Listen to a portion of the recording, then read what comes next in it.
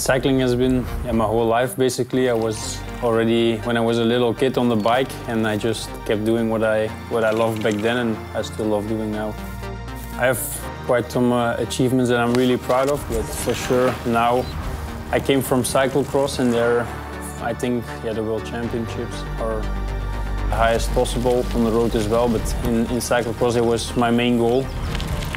I did everything I wanted to, and then I switched to the road, and I won some monuments and now the World Championships, so I think those are the victories I'm most proud of.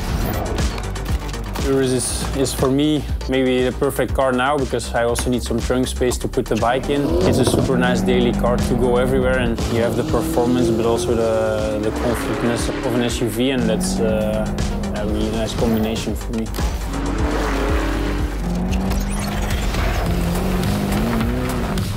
I think speed is mostly adrenaline for me.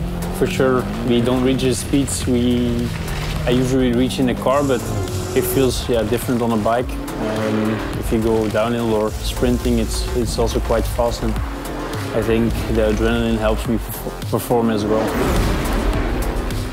Lamborghini, in one word, is passion for me. It's Italian, of course, so they do everything with a lot of passion, and I think it shows in their car, their engines as well, and they always do some special things, which I like.